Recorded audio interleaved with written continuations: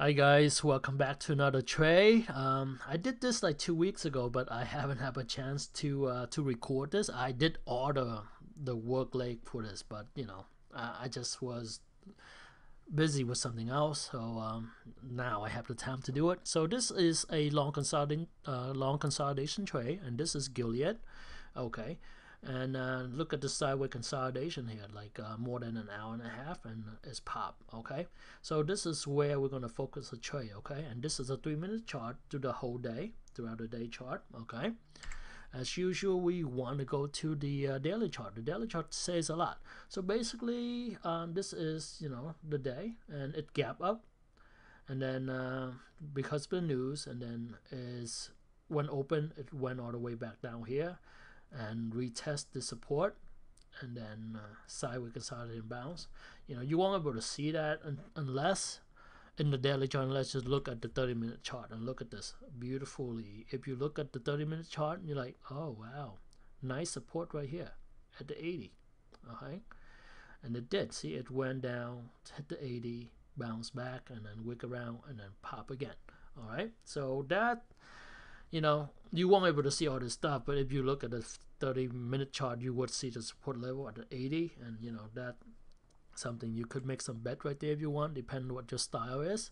But for this, if you're gonna trade this part right here, it's good to know the support level. Okay, all right, so this is the trade here, the 1-minute chart and the 3-minute chart. Okay, and this is how it look closely. Okay, so before you trade, you want to know the catalyst for this trade, right?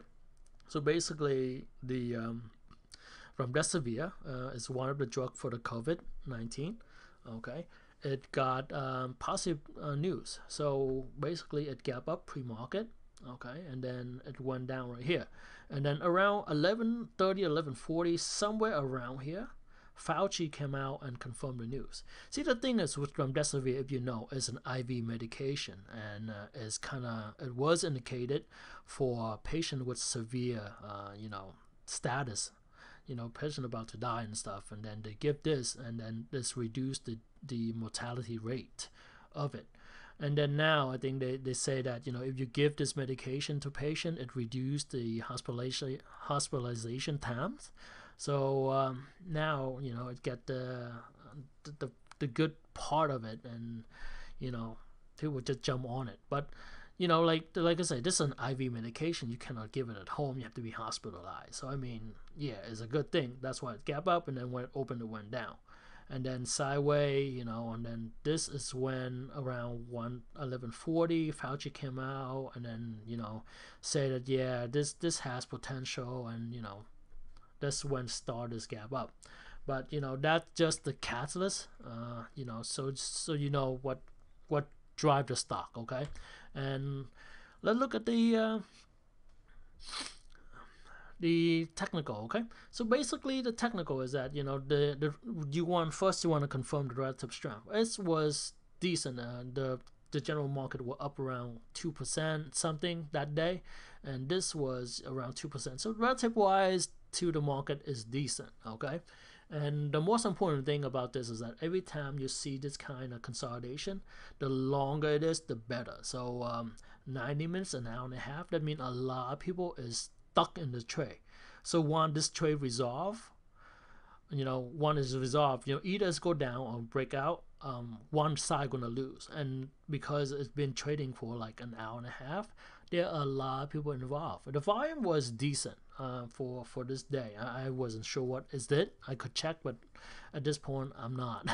I haven't done this for 2 weeks, so right now I'm just recording this video right now.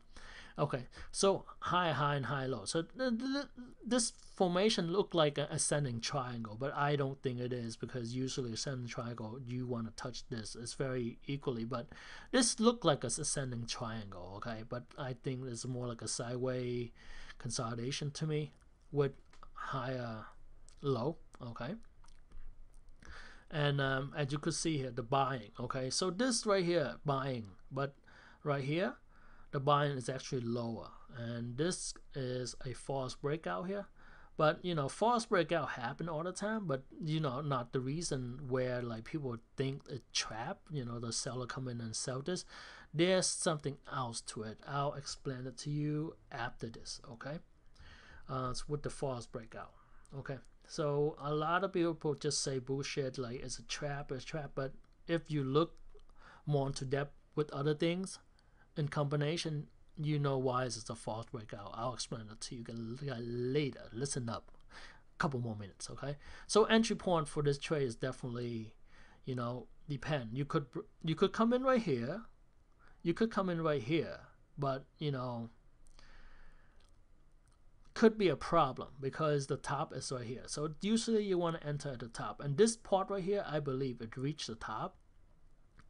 So this is where you could enter, and the stop loss, you could put your stop loss here or your stop loss here, depend on your strategy, okay? But at this point right now, I would, if anything, I would say below this. If it went and closed below this on the longer timeline, and when it break big under this, I think you have to close out the trade because the trend is broken, okay? So with this line right here, so right now here is coincidentally is below that, so I think the stop loss should be right here or just below this, depend on how you trade, okay? But entry point should be around here or here. But right here, you know, if you know what you're looking for, you might not want to come into here. But some of you might want to come into here, but not full side. You want to come into here maybe half side, and then if it does go back up, you want to come in to that, okay?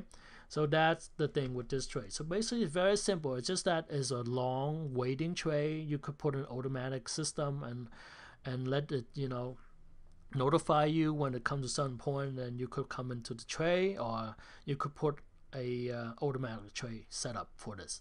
It's a long, complicated, and not complicated, just a long trade, okay?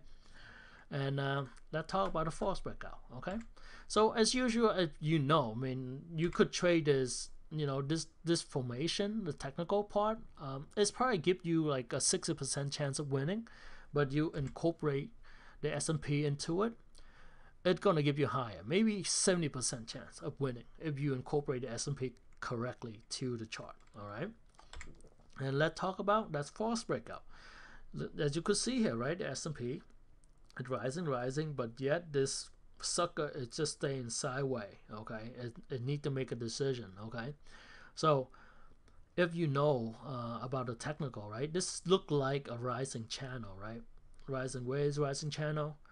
And number 3, okay, 1 breakout, 2 breakout, 3 breakout, okay? So every time there's 3 breakout, there should be you know, a sell or a break under, okay? And if you look at the volume for S&P here, breakout here, decent volume, but it's not high, okay? Breakout again here, decent, not even decent volume, all right?